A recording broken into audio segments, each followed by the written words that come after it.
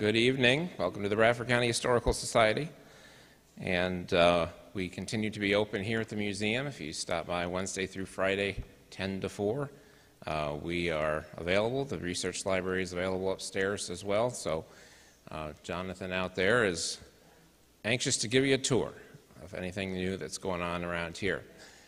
Our speaker tonight is Mary Ellen Kunst, who is well known as a historian. She's been here before, and this time she's going to be talking about the history of St. Anne's Parish of Bentley Creek, and so we're happy to have her. I'll turn it over to you, and lower the microphone for you. And lower the microphone. Where's the off switch if I start coughing? Oh. There isn't a switch? Ah. Well, I'm going to sit in my chair so I'm taller. I think I need to move over, though. Okay. The book that this is based on is called 100 Years Remembered, and we actually made the book in 1993, and this is what it looks like. And if you ever see one for sale, grab it, because if you're interested, we only printed so many, and then they were gone real quick. So if you are, interested, now the libraries should have them locally. They should have one here, right, Matt? Okay. Huh. All righty. So the 150 years was coming up for the parish, the sesquicentennial, and we got a group together. What are we going to do? What are we going to celebrate for this sesquicentennial? Then we realized that it was the centennial for St. Anne's and a centennial for Our Lady, just 1 year apart. So we started in 93 and we ended in 95 because we had 3 celebrations going all at once. So it was really nice. So we decided to put the history into a book so that people could have, pictures and all this information. So, let's see what we do here. All right, Matt. Never mind, I know what I did. So they came across the ocean from their homeland in Ireland to this new land, bringing their faith, convictions, and worth ethics to start a new life, building their homes and raising their families in the wilds of Ridgebury Township. And this is the story of St. Anne's Parish.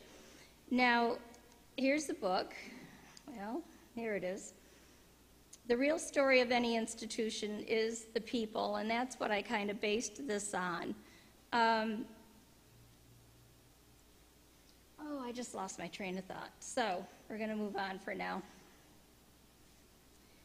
They were hardy, hard-working, long-lived people. They cleared the land, burned fallows, built for many years their homesteads in the Irish woods. Cornelius O'Driscoll and Richard O'Connor were the first to come with their families in 1840. John Walsh and his family came that same year and settled on Mormon Hill. If you know where that is, no? Okay. When you're traveling south on Berwick Turnpike, most of Ridgebury is up on the left, but Mormon Hill is just up on the right.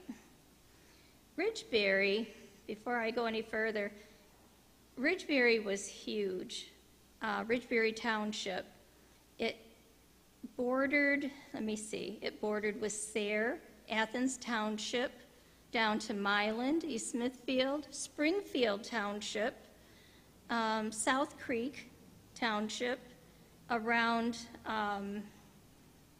along, I think, New York State border, and then, well, that's town of Ashland, but in a little further. But I mean, this thing was a huge township. So when we talk about it, I can't tell you exactly where everybody lived, or it was just a vast, but most of the people that when they first came were up on the mountain in Ridgebury where the Our Lady of Perpetual Help church is.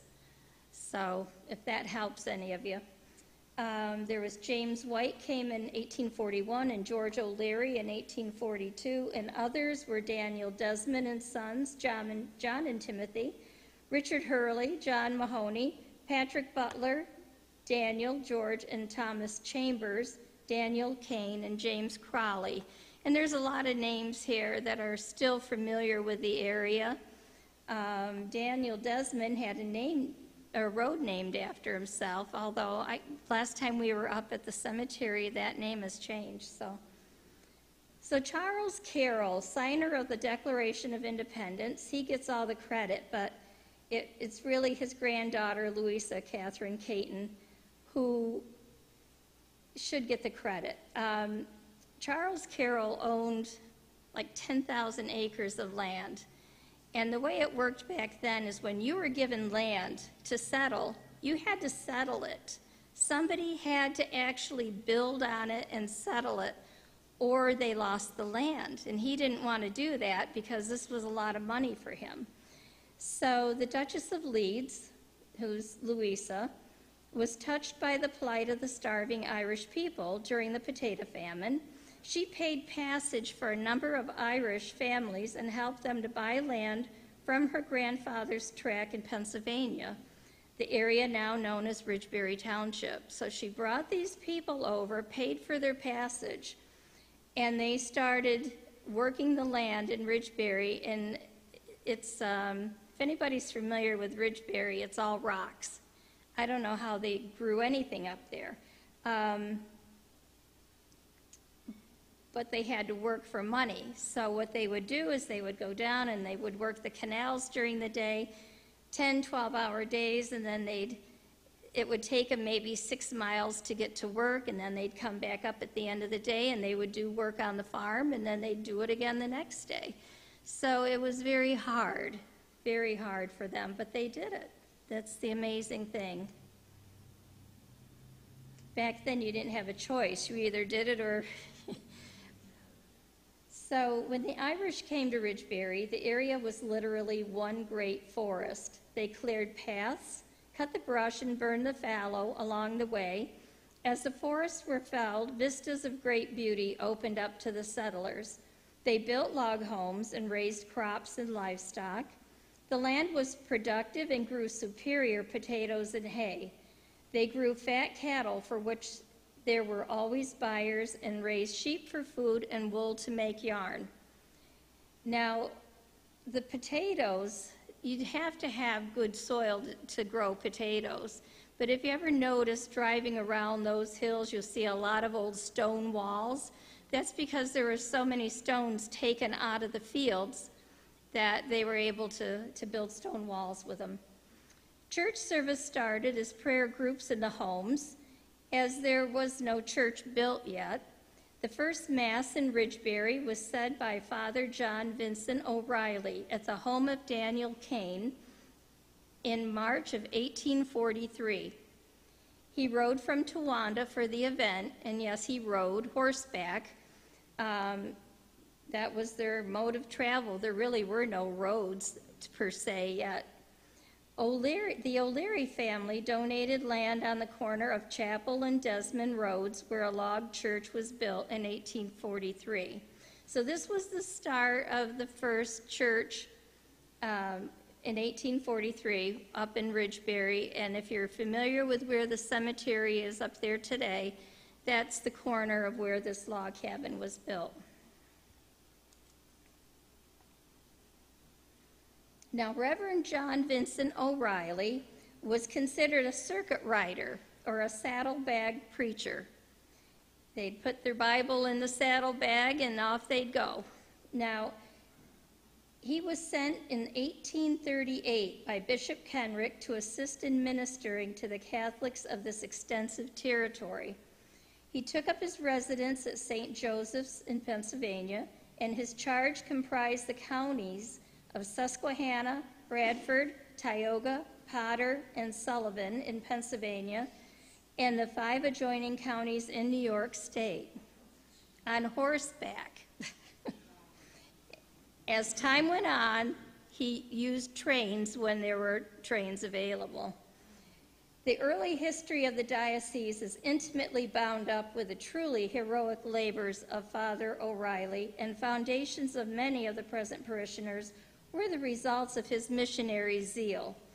Sadly, his fruitful career was brought to an untimely end at the rail station at Susquehanna, October 4th, 1873.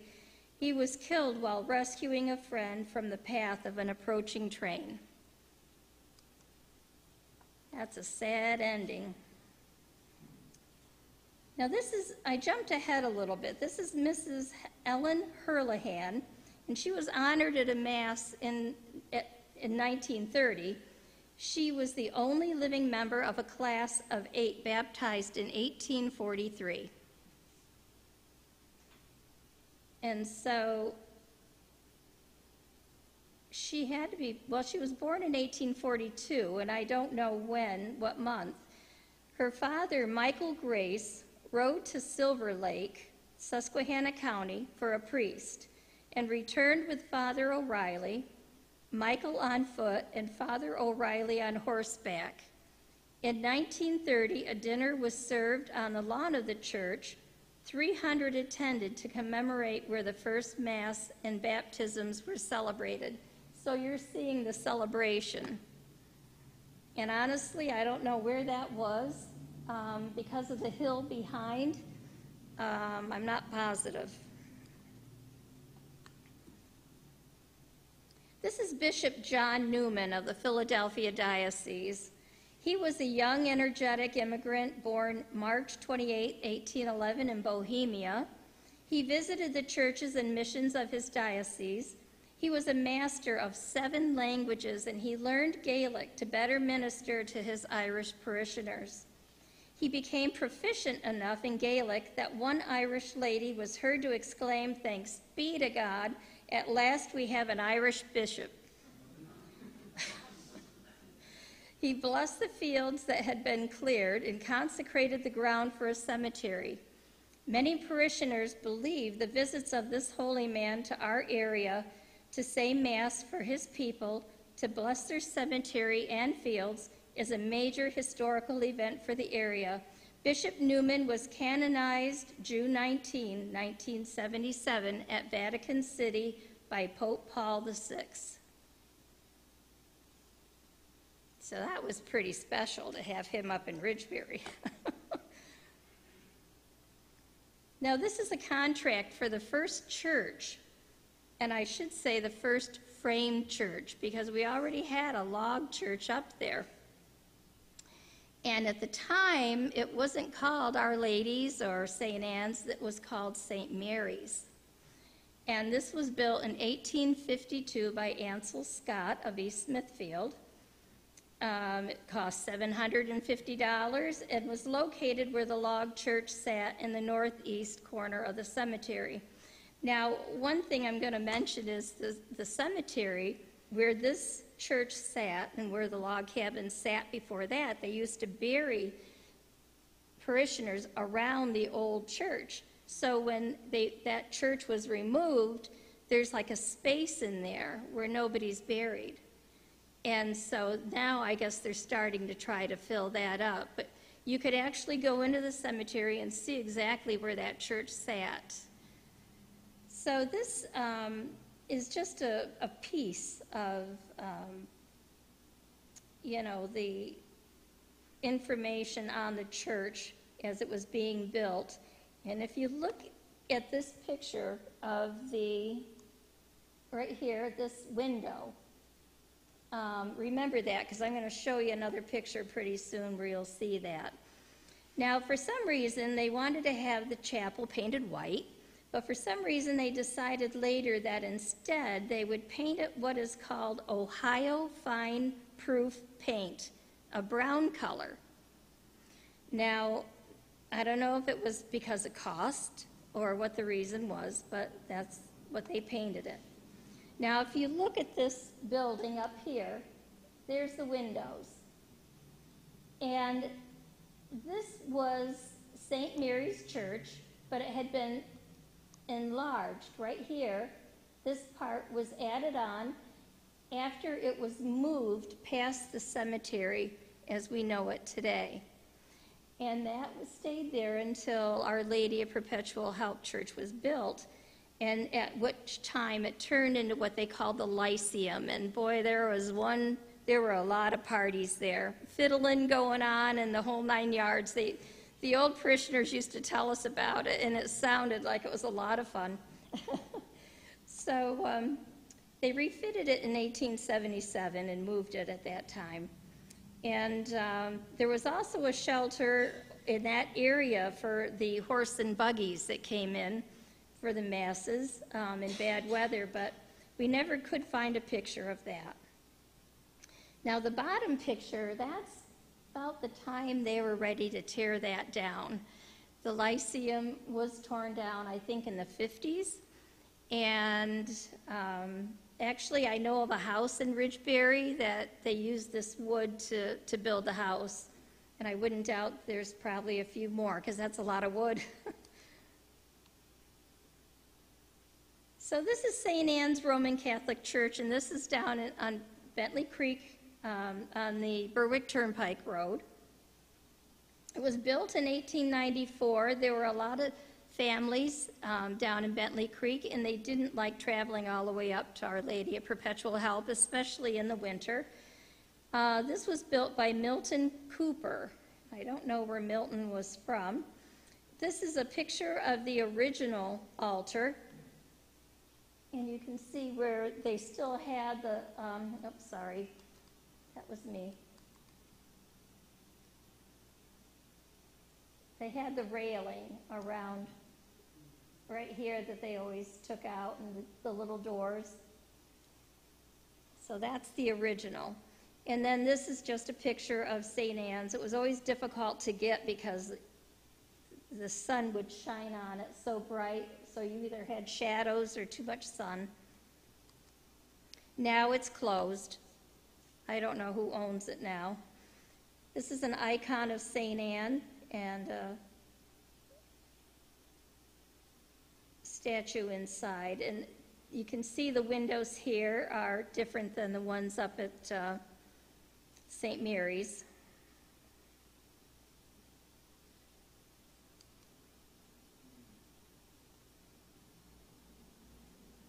These are additional pictures. Now this altar, this is a later picture of the altar. What did I do? Clickers and remotes, they're not my friend. Okay, this is Our Lady of Perpetual Help up on the hill. We call it the hill. It's on top of the mountain, but this was built by Frank Case of Troy in 1895, and this is across the road from where the first church and where the cemetery is today. And I think this picture was taken right after they had done a beautiful paint job inside. It's a larger church than down at St. Anne's. And then this other picture is definitely early.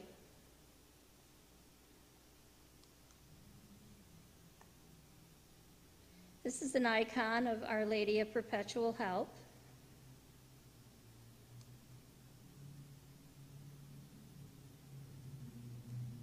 A few more pictures. This one is at Christmas time with the manger. And the nave and the choir loft is in the back. And up on top is one of the medallions in the stained glass, and we'll talk about that in a minute. There's so many pictures taken of out in the cemetery looking at the chapel. We always call it Ridgebury Chapel. It was very it just took, I don't know, there's so many nice pictures of it, usually in the fall. And then this one is a picture of the stained glass window, and this is so different than the one down at St. Anne's. We'll go into that stuff too. These are a few of the priests that served in the parish.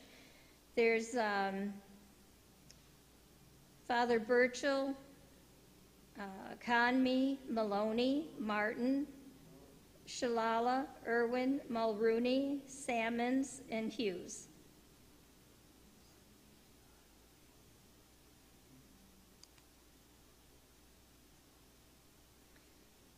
Now, going back to the Irish here, the greenhorns are coming.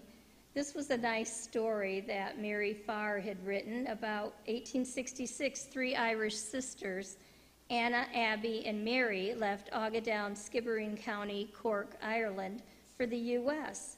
They were warmly welcomed and cared for by their mother's sister Nora Wholey Hurley, and her husband Tim, who ran a pub on Bloomer Ave in Elmira, which is now Mustico's. I don't know if Mustico's is still around or not. They met Irish lads from Ridgebury, Will Farr, Mike Reagan, and Pat Murphy. Anna married Will, Mary married Mike, and Abby married Pat. Soon the sisters made arrangements for their mother, father, and 9 sisters and brothers to come join them. The sons-in-law drove 2 large flat-bottomed wagons to the Willawanna Railroad Station to transport them in their trunks to the farm of Anna and Will Farr. And here they are. Can you imagine? So the top left is Hannah, Larry, Abby Murphy, William Sullivan, Michael Sullivan, Nora Leary, Mary Reagan. Seated is Elizabeth Caverly, Timothy Sullivan, and the mother, Abby Wholey Sullivan, and the father, John Sullivan, and Anna Farr, Patrick Sullivan, and on the floor is Ellen Caverly. And so it begins. All these Irish families up there, they start marrying into each other's families. And I got to tell you, it was confusing. I think Timothy, let's see, he'd be the second one. Oh, I'm not sure which one now. One of them, right, but I don't know if it was him or I wanted to say William. One of them, there is no William. Up in the back, yeah, you're right. It might have been, oh, shoot. Go back. It might have been him. Died in Ralston, hit by a train. Ralston was real busy with coal mining and iron ore and a lot of trains going back and forth. And I think it was William that died, sadly, to come all this way, you know. So this was interesting. Father Ron had a couple of, I don't know if they were Cub Scouts or what they were helping him. Maybe they were altar boys. And cleaning up the churches for the celebrations. And they decided to go down in the basement and clean out, you know, whatever was down there. And at St. Anne's, they found the top of this baptismal buried in the dirt floor. Now, the swivel top had broken on this baptism, so that somebody carried it downstairs and left it. It's made out of a white steel. And it was used from 1894 until like 1920 or 30s. So for the celebration, they restored it, and it took it back upstairs, and it was blessed on the feast of the baptism of the Lord for the 150th celebration.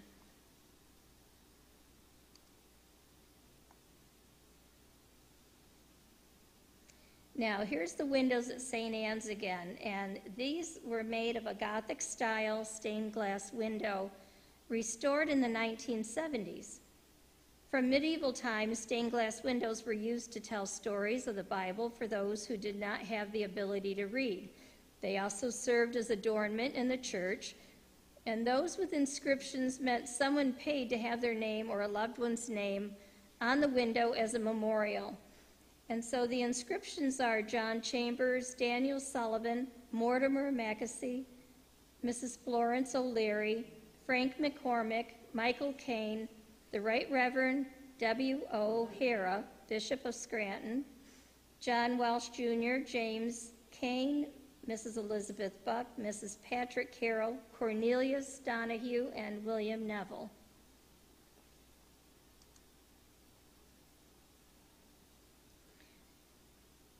We had some help with the windows, describing the windows for us and giving us information at the time. And that was Robert Yeager. He was Vice President of Program Development at the Philadelphia Historic Preservation. And the stained glass windows at Our Lady of Perpetual Help are of a Romanesque design. You can see the difference. They are rich with Gothic and Renaissance Revival ornament. The windows include a wide spectrum of stained glass popular in the 1890s. The painted center medallions provide important symbols which aid the worship and are of special importance. The memorial inscriptions provide the only visible reminders to the parishioners who gave so much of themselves in the life of the parish almost a century ago.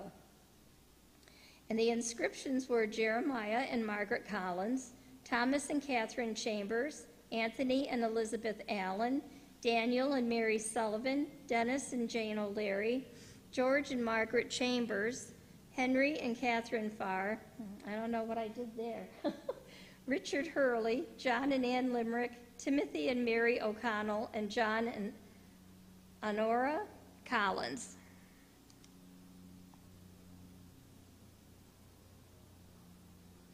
And you can see the medallions that they were talking about right here. And each window had a different medallion. And then this is that picture again. It's an early picture, but it's not when the church was built because the grass is growing up nice around it. So might have been early 1900s. So the medallion descriptions, I had a lot of pictures of the church windows, and do you think I could find them? We moved a year ago, and I don't know where they would be. So what we did is I took two of them that I had pictures of, and for an example, the first one with a sheep would be Lamb of God, is in the image that we have from the Apocalypse of St. John, and the crossed keys and the cross for the papal power based on St. Peter. And Virginia Ragwin, Director of Census of Stained Glass Windows in America, Department of Visual Arts, College of Holy Cross, gave us all the descriptions, and these people were so willing to help us. Now, the windows at Our Lady Perpetual Help had not been restored, and they were in bad shape. Just like a brick building, every 100 years, that brick has to be repointed, and by that they mean putting new mortar in and making sure the bricks are up where they're supposed to be. Well, with a stained glass window, it's the same way. Usually they say 100 years. And stained glass is heavy. The glass is heavy, but the lead is, what do you want to call it? It just, it can sag after a while. So all the glass starts to sag. They try to push the windows back up with metal rods, but after a while it just doesn't work. And once the glass starts coming down, it starts breaking. And then from there, they're trying to repair the glass with what they had, and it was time. But it was going to cost us $30,000. So we started having donations come in, and people were really great about it. We made our $30,000. We had a company called Lamb Studios from Philadelphia, and they came in one day, October 5th, 1992, and we had bought storm windows to put on the outside because there'd be nothing, the church would be open. So they put the storm windows up, and this group came in and they started taking the windows down. And what a feeling that leaves you with, because they're taking all of them. It's like, how the Grinch stole Christmas. He took everything. Well, the windows were going. So they re-leaded, they repaired and cleaned the glass, and they returned him on December 1st. But the day that they left in a little white van, all our windows were in that van, and you wonder, are we ever going to see him again? So we had a celebration mass October 17, 1993, the following year, honoring those who contributed to the Window Restoration Fund in memory of those who have gone before us and whose names are inscribed on the windows.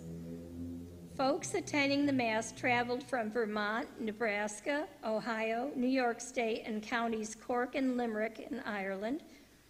Donor names and memorials appeared on plaques placed behind the windows and on a wall plaque in the vestibule. And when they came back, they looked beautiful. This picture, I think, was taken at the same time as the other old one. I have a feeling this was a Memorial Day service or a Decoration Day, they called it.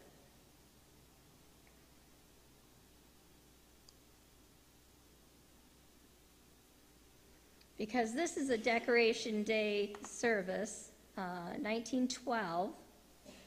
And the thing that most people don't realize today is we call the cemetery Our Lady of Perpetual Help, but it was named originally St. Mary's, and that's never changed. So as far as I know, it's actually still St. Mary's legally. So that was Memorial Day in 1912, and this one was Memorial Day Mass in 1988 and 1989. Drastic change in the clothing.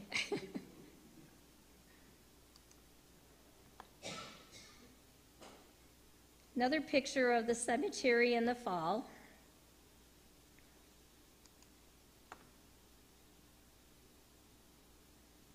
And this is a photo gallery of the families who built the parish.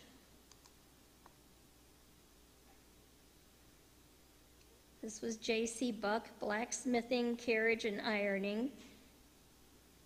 No idea where this was. I'm thinking it might have been off the Berwick Turnpike down closer to Bentley Creek.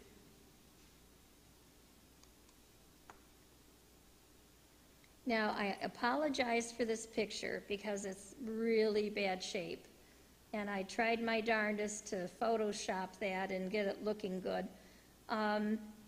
But there's an important thing about this picture, and is that they had an orphan boy, or a home boy they called him, and they had him right in there with the family, and I thought that was really nice. This is Cornelius and Mary Crowley Kane. I saw Kane spelled both ways, so I'm not sure. I would say it's probably C-A-I-N. And children, Daniel, Ellen, James, Dennis, Cornelius Jr., John, Timothy, David. It's either Johanna, I guess, and Patrick, and the homeboy. Now, I don't know his name, but it was awfully nice that they did take a picture with him. Mr. and Mrs. Andrew Buston, and John and Ellen Limerick Kane, and children, John, Thomas, Daniel, and Mary.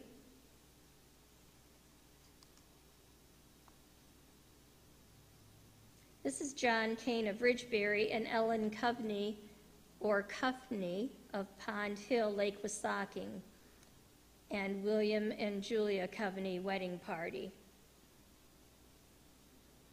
There were a lot of Irish over on Pond Hill, and so when they had weddings or whatnot, they all got together. So this was the wedding of John and Ellen. And if you look, you can see them up here. And then the two that were the wedding party are here. But as far as the others, I don't know.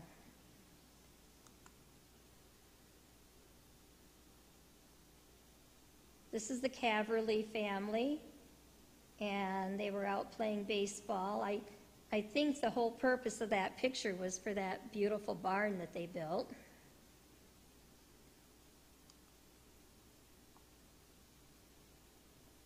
Leo Caverly, and then Edward and Bob Clark and Bill O'Brien, and then Ed Clark, who owned a creamery in Ridgebury at the top of Mile Lane Road. Now, Ed Clark was the original owner of Ted Clark's in Waverly, the market. And so his business actually started at the top of Mile Lane in Ridgebury. He had a creamery there. And so that's a younger version of him. And then his brother. And then this was Bill O'Brien from O'Brien's Inn in Waverly. We lived for a while, my folks lived up in Ridgebury on Myers Road, and there was this little house that we would drive by every day, and we were told that that's where the Clarks lived. And then we were told that's where the O'Briens lived. And so both of these families evidently came out of the same house at different times, different generations probably. But they were Ridgebury boys.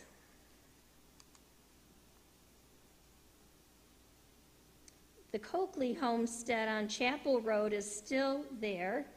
A couple came in, golly, quite a while ago now, and they modernized it a lot. But if you look close, I can't think of the road that runs next to it. It's in an intersection, but that house is still standing. The Collins homestead with family, and notice they say, and an orphan boy, and I don't know who the orphan boy is. It would either, darn it, I did it again. Need to mark these. It's either this gentleman here or probably this one here. But we're going to get into that in a little bit about the orphan boys. This is Daniel Collins and Mary Ellen Caverly, married at Our Lady of Perpetual Help, June 28, 1906. And the next one is Dan Collins and Judd. So I'm assuming Judd Collins, with Mildred Cork and Carl. You know, it's wonderful to have these old pictures to see who they were, see who the different families were at the time. You have Francis Collins. Now, Joseph Collins is not related to Francis, I don't believe, because Joseph was an orphan from Brooklyn, raised by the O'Connell family. So they kept their names that they were born with in most cases. And it's possible that their parents didn't die but just couldn't take care of them. Or maybe one parent died and the other one had to work. There's a lot of different circumstances behind these orphanages. This is Tom Collin and John Horrigan. All these pictures were in this book that we did. This is the Coveney family. Elizabeth O'Leary Coveney, Dennis and Elizabeth Farr Coveney, and Elizabeth Coveney and Ellen Nell Coveney Crotty.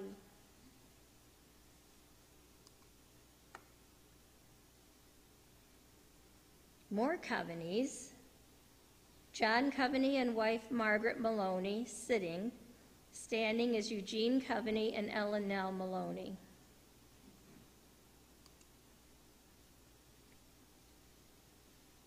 Donovans, Elizabeth Donovan and Mr. and Mrs. Patrick Donovan, and I don't know if Elizabeth is Mrs.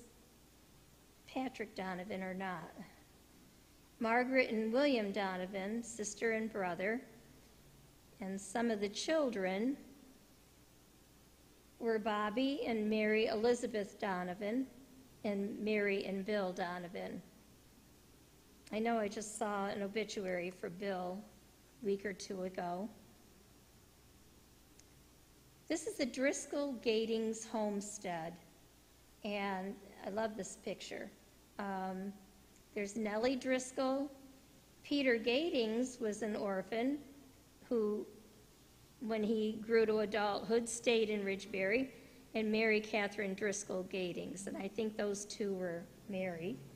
On this one, if you look close, you'll see a lady standing there holding a dog, and you've got another person here, but I just love the porch on that house. And that house is still standing on Ridgebury Road, just doesn't have the porch anymore.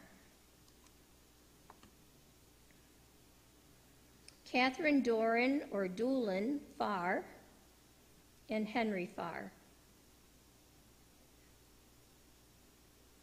There were a lot of Farrs. Henry Farr family, Mary Ann and Henry, left to right, Anna Tomick Farr, Daniel Farr, Kathleen McCallum Farr, John Farr, Margaret Farr, Martha Lynch Farr, and sitting was Henry and Frank Farr. Nice family picture. Joe Farr and Katie Klein wedding. And I'm not sure where this was taken, this house. I'm wondering if it could have even been in Waverly. More of the Farrs. We have Joseph, John, and Henry in the back row, Abby Farr O'Brien, Leo Farr, Catherine Farr Johnson Cronin, and Anna Sullivan Farr and William Farr. Now, the Catherine Farr Johnson Cronin in the first picture is in the second picture marrying Bart Johnson. So something happened where she ended up remarrying, which I'm sure happened a lot back then. And this is Anna Sullivan Farr again, Teresa Baker, and Ellen Sullivan Caverly. Now, Abby Farr is Ed O'Brien's mother from O'Brien's Inn, and Martha Farr. This is the Farr family home on Farr Road, and I think Al and Dolores Farr was the last family to live there. This is from the back. So you had John Farr and John Caverly, and Henry and Anna Farr with son William. Is anybody here related to any of these people? No? Okay. Now down at St. Anne's, they had a hall that they built, and as you can see, this was early on. This looked more like a barn than a hall. Later years, they had insulation and walls put in, and it was a nice hall for quite a few years. This is a celebration at Thanksgiving time for Farley Collins families, 50th anniversary celebration at St. Anne's. I don't know if it was the 90s, can't quite remember, but the building was starting to fade, and the walls were starting to implode a little bit, and they decided it was time to tear it down and build a new one. So they did build a beautiful new hall, and now I think it's, because they closed down there, I think it's a nursery, daycare, something like that. What is it now? Owens family, and they own St. Anne's Church too. Oh, do they? It's a mushroom, what? They grow mushrooms. Kidding me. That was a beautiful building. Well, it still is. It still is. They sell other produce and. Oh, no actually kidding. being known for their pizza making. Oh, okay. Now this is William Farr. We used to go for walks out in the, in the fall up in the hills, and there was one particular spot we used to like to go, and there was this old foundation and apple orchards. We always got approval to go, but it was on a Farr property. And this is has to do with this story. But this was William Farr, and he was in the First World War. He was a private in Company K, 8th Infantry of the Regular Army. He was killed in action March 1st of 1918. And this article in the paper was telling about his body coming home. And if you notice, the date was June 17, 1921. So, of course, it was several years later. And very sad, but the story I remember hearing, and I found this, when this niece of his, Mary Lynch Ramick, when I was a small child, I spent a lot of time at Grandpa and Grandma Farr's home in Ridgebury. Their farm was the first one below Our Lady of Perpetual Help Church. I never met Uncle Will, the oldest son, because he had gone to France to fight in the First World War. I remember that a large portrait of him hung at the top of the landing when you went up to the second floor. Mother told me that one night Grandma woke up screaming and said she had dreamt that Will was dead. Just then his picture in the hall fell and broke. A short time later, the family received official word of Will's death, and they were all sure that he had died at the time Grandma had the dream. And that's a true story. So sadly enough, he was quite young when he was killed.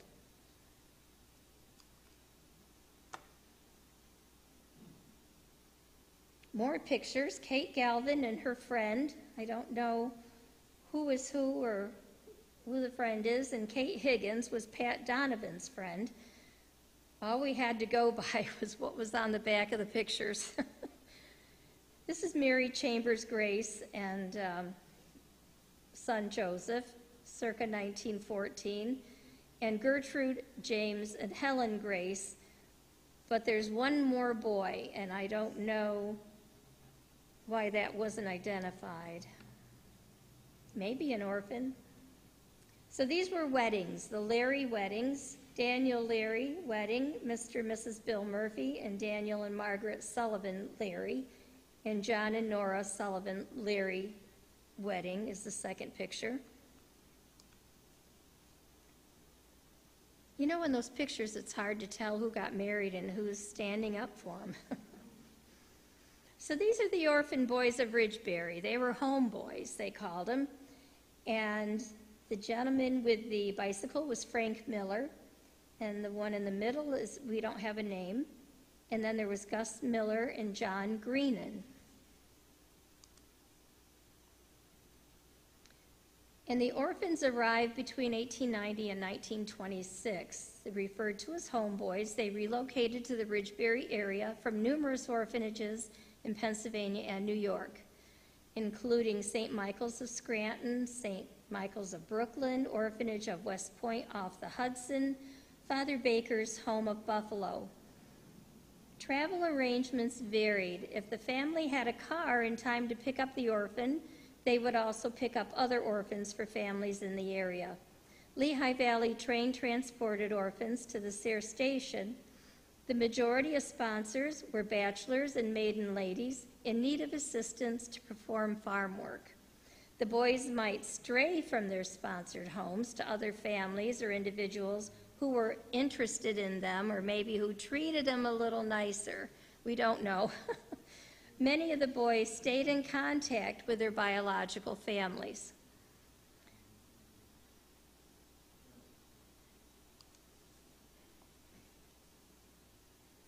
Now, I don't know if this plays into it, but I did a little research on this woman, Anna Laura Hill. She was a placing agent known as the Orphan Train Lady from 1903 to 1932. She made 160 rail trips with groups of orphans. There were sometimes 50 or more children aged 5 to 17 occupying a single rail car, wearing new clothing, and given a Bible to read. Born in Burlington, Pennsylvania, she grew up in Elmira, attended Mansfield Normal School, resided in Kansas for a while because they were mostly going from New York to Kansas, New York to all these different western states. It has been estimated by the National Orphan Train Museum that more than 250,000 children found new homes during the 75 years of what is now remembered as the orphan train movement Before it ended, children were placed in 45 states, as well as Canada and Mexico. After retirement, she resided at 1525 West Water Street in Elmira. I don't know if she had anything to do with the orphans that came to Ridgebury, but they had agents who would place the children. They never talk about money, so I don't know if anybody paid anything, but there are several books on the orphan trains, and there's a movie. So if you're interested, you might want to check something like that out. We did have people who would come to church in later years and introduce themselves and say, I was an orphan. I was one of the orphan boys. And he says, and you see those stone walls right there? I built those, he says. So they put the kids to work, but in return they had fresh air, good food. They always say there's always an extra place at a farmer's table. You know, they gave them a place to live, and they helped them in probably more ways than you can imagine. But yes, they did have to do work. So that was very interesting. And some stayed on, and some became part of the family so much that they had the farms willed to them eventually. So, I mean, you know, it was a nice program. And they did this all over the country. And they would go back and they would check on them several times a year, if you can imagine that, make sure they were doing all right, and they would take pictures of them. So those pictures could possibly be ones that an agent took. So back to the parishioners, we have John Lone. It's probably a shillelagh, an original there he's got. And Edward Andrew Maloney, Ellen Coveney Crotty, and Margaret Mary Maloney. We have Mary Robinson Reardon and Michael and Mary Sullivan Reagan. We have Patrick Henry McCarthy, 1890 to 1959, from County Roscommon. Richard and Mary Jane Farr Reagan, we knew them well. They were a wonderful couple. Catherine Murphy Sullivan, wife of Patrick. And next is a picture of their wedding. Patrick, son of John and Abigail Woolley Sullivan, with wife Catherine Murphy Sullivan, and Anna Murphy Collins, and the gentleman, we don't know who he is. The first picture here is of William Sullivan's children, Helen, John, and William, and I love the pictures of the children. The second one is Patrick and Catherine Murphy Sullivan, and they have Abigail, Patrick, Josephine, John, and Catherine, and Anna. So the children were Abigail, Josephine, John, and Anna.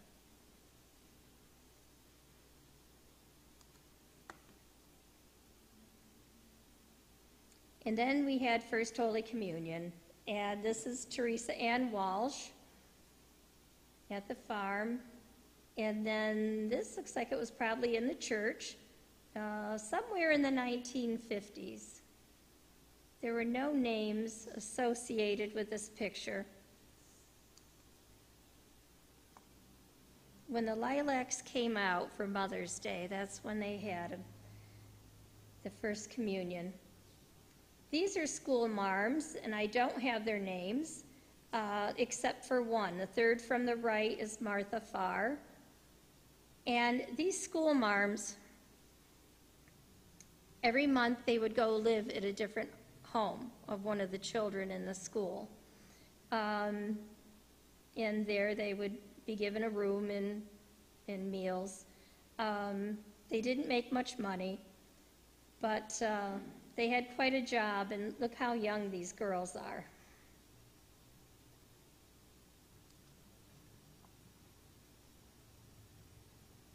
And this group, I don't know where they were.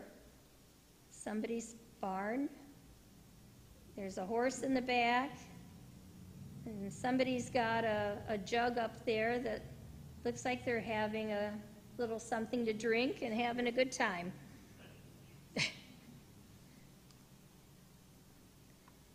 And moving on, we have Julia and Timothy Desmond. Okay, Julia Desmond and Timothy Sullivan. And this is their family in later years, around 1920. So starting back here is standing, because he's sitting. So you had Robert Desmond, Mary, and Philip, and this was John, Julia, Richland, Mark, Timothy, and Margaret. So that family grew, didn't it? Well, it's not moving. This is the Walsh family, Charles Walsh and Edna Slater. And the girls were Inez Walsh Fox, Eugenia Walsh Canavino, and Mary Walsh Kenner. That's an adorable picture. And last but not least, we have Margaret Horrigan White, and I think if this has to be my favorite picture.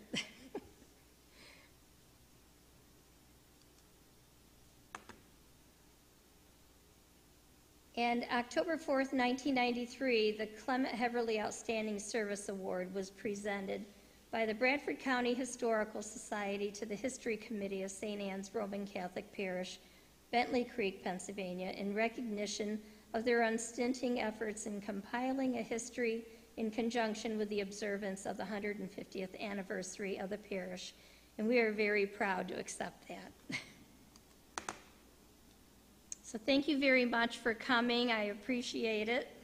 Any questions or comments? Yes. I missed the part about the Lyceum. What was the Lyceum again? The Lyceum was originally St. Mary's Church, and it was added on because they had, the parishioner number was growing. But eventually, when Our Lady of Perpetual Help Church was built across the road, they turned it into a hall for parties, probably wedding receptions.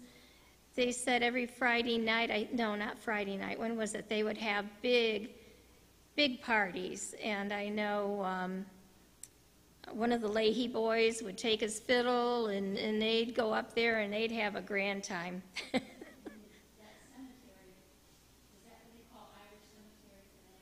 It's called Our Lady of Perpetual Help, but the actual name of that cemetery is St. Mary's Cemetery. So is the church associated with that cemetery, the one that you're saying is the Washington Church? Is that church associated? The St. Anne's. The one down below is St. Anne. No, that's St. Anne's. That's down in Bentley Creek along Berwick Turnpike. So the Lyceum was up on top of the mountain.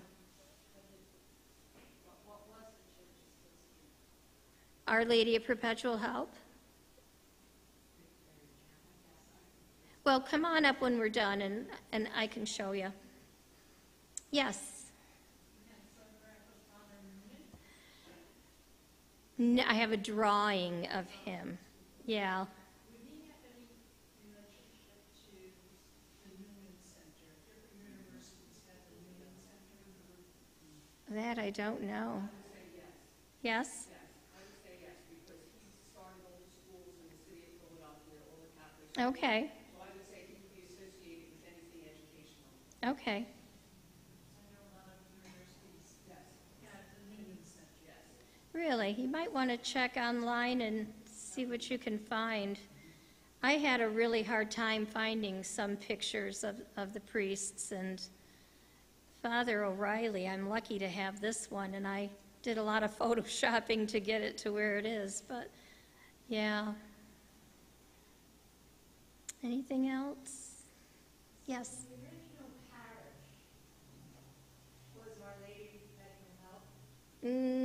The original was called St. Mary's Right, the one up on the hill. Yes. Then they built St. Anne's Yes. as an auxiliary, Right.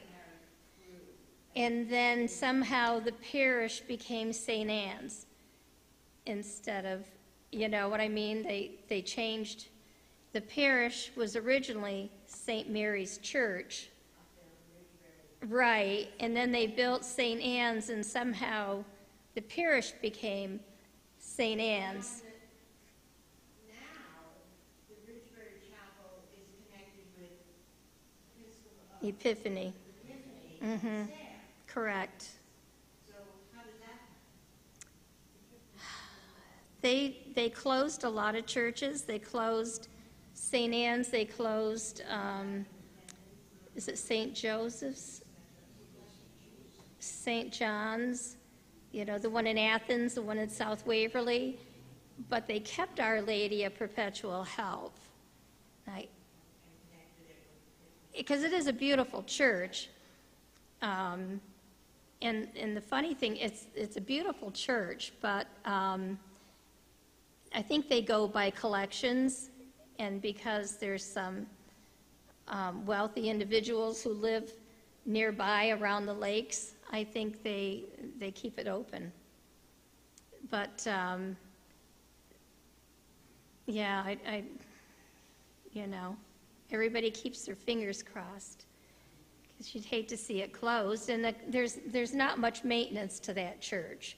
We've had the windows replaced. It had siding put on it. That church could actually be put on the historic preservation on the inside, because of the integrity is still there, but on the outside it's gone because they sided it. But there's not even a bathroom in that church. The only running water was for a boiler at one time. I mean, it's, you know, they just have an outhouse out back. They never upgraded it. So I guess they'll keep it as long as it doesn't cost them money, probably. And they have a priest. Sadly, right, correct, absolutely. But the church, or the cemetery itself, somebody asked about the cemetery. The cemetery was started for that church up there. And there's a cemetery association, and there was quite a battle going for a while, but that cemetery association is freestanding, and it does not belong to the diocese.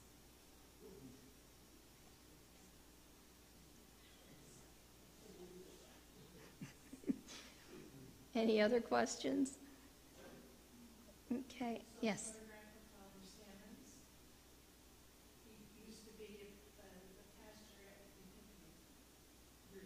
Okay, yeah.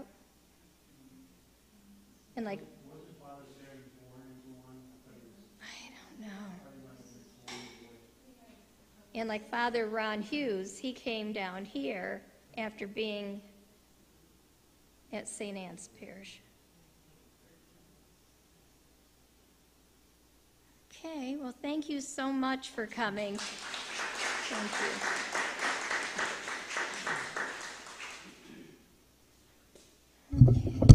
Thank you very much. I told you she was an expert. Next month's program, we have Van Wagner coming. He's always very good. Does music of all kinds, plays the guitar. I think he plays the banjo. He plays some unusual instruments you've never seen, and does a lot of singing as well. So come back for that next month, and thank you for coming.